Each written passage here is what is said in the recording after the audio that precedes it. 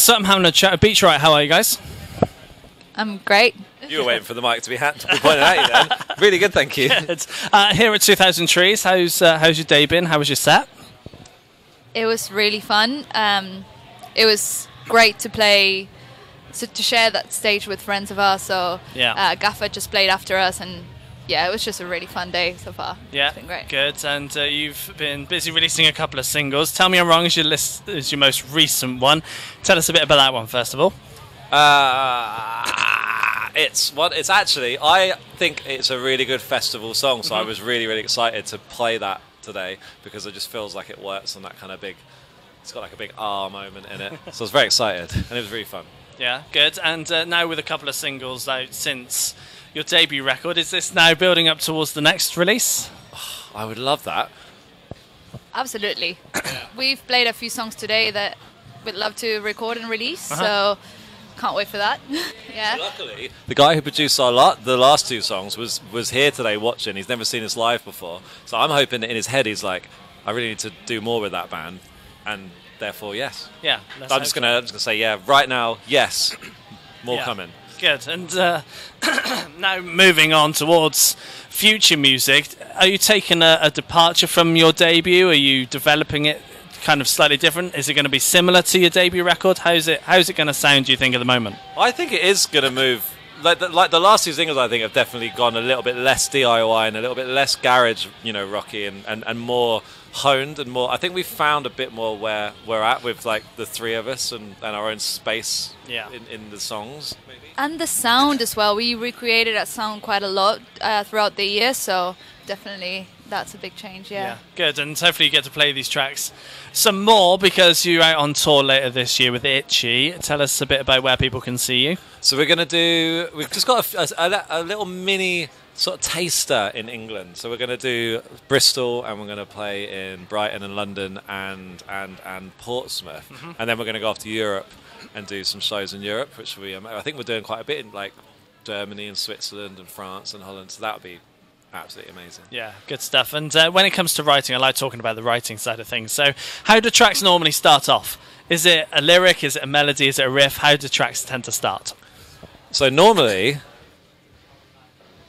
do I do a bullshit answer or do I do a real answer? Let's do a real answer. Do both. Okay, cool. Bullshit answer. Normally, there's like a like a bat symbol in the sky, but it's like Cammy and Johnny just project into the sky. You haven't written a song in ages. You need to get on it. And then I see that symbol, and then I just go home and go, got to write a song.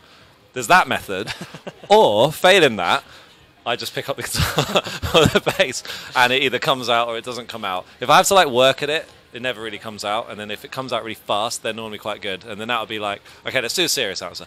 If it comes out quite quick, for me, they're normally a good basis. And then I'll send that around to the guys, and they'll either like it or not like it. And hopefully, if they like it, we'll then get together, and like Cammy will write like parts for her, and Johnny will do bits, and it just all kind of like. I would say they normally come together quite quickly if they're good.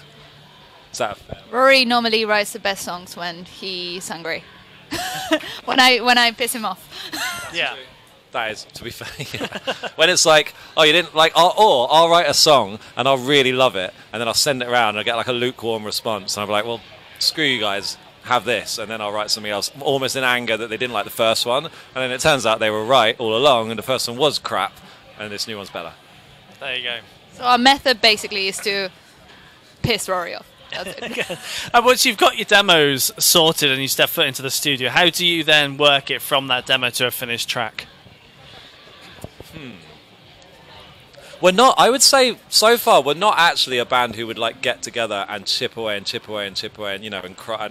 And we're not like we've never really been write a song in a room together from the start kind of bands, because they would always come out jam. Maybe one song in a sound check we once just randomly did a thing.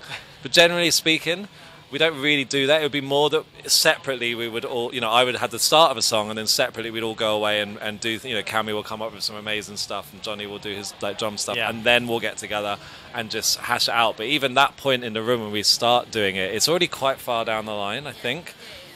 Yeah. I think I work better sometimes when just being at home, writing something, going back to you and just blending it together. Yeah, exactly. We definitely wouldn't just, like, if we were like some massive band who went off and did a writing session, I don't know that we'd get any good stuff because it feels more forced. It has to be more natural for us. More of the good stuff from us came from live, actually. Just jamming live, maybe. But Yeah, exactly. Like it's kind of when we're not thinking about it. It might be more like literally in a sound check where it's like, oh, someone just makes some noise, okay, and I might just start doing something, or Cammy might, or John, or whatever, and then you're like, oh, actually, that's a really cool thing, rather than, hey, let's sit down and write a song.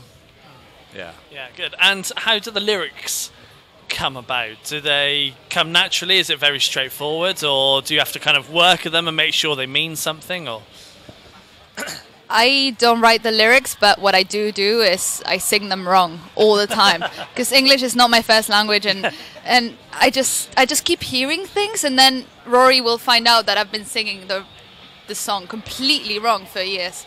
And In the studio, when Cammy gets up to the microphone to sing her part, and I'm like, "What? Say that again?" And she'll tell me the line, and I'll be like, "That's not the line." it is now. But for me, again, it's a similar thing. It tends to just come out quite far. I'm not very much like a sit down and craft a thing. There have been a few songs like that, but generally, it just will kind of fall out in like one sort of go. And I think it's more like a feeling rather than like a poet, if that makes sense. It's more expressing a feeling.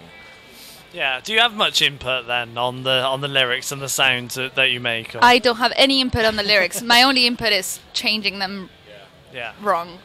There's probably some times where you've sang a wrong thing, and maybe I've been like, "Well, that kind of is better," or the sound of the word is better, and then we'll change the word to fit that. So yeah, you probably do have an input. We'll have to release a song in Spanish sometime, and you know, And there it would be slowly move into reggaeton. Oh no. Good. Well, guys, it's been a pleasure having a chat with you. Thank you. Thank you, man. Thank you very much. Cheers. Thank you. Thank you.